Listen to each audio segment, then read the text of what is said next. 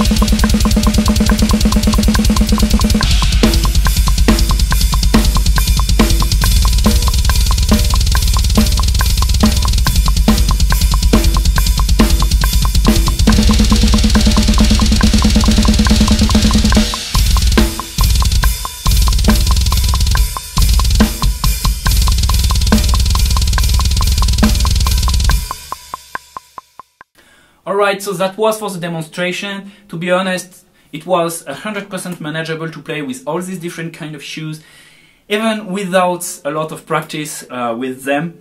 I haven't changed the settings of my double pedals, the settings of my throne, and yeah, it was also, of course, I'm not going to lie, a bit of a struggle to play with pump heels, for example, because my feet were hurting a little bit. The shoes are too small for my feet, and of course, because of the heels, I had to go heel up a little bit more, so I'm not used to that, but it was manageable. It was also hard with the Doc Martens and the Santiags because they hold ankles a little bit. So yeah, but it's just, to my opinion, a matter of getting used to the feeling you have with this kind of shoes, and that's it. If you practice with this kind of shoes, I'm 100% sure you can just drums easily with no struggles. My point is that if you just have otherwise a very regular pair of shoes, something that you can buy for sports, for example, something that has some grip on the pedals, that let your ankles move, that let your skin breathe, well, you definitely don't need something more expensive, especially designed for drumming. I'm using my everyday life shoes and I find they are perfect, and they cost 20 euro, and that's it. So if you are short on money, you can definitely save your money, buy a very cheap pair of shoes, or play without shoes, and that's it. You will save money, and this, I mean, shoes are not going to help you with your drumming, to my opinion. So I just hope you liked this video. If you liked it, please press the like button, share it, comment it. This is really going to help me way more than you probably think. And until the next video, take care. See you next time. You got food.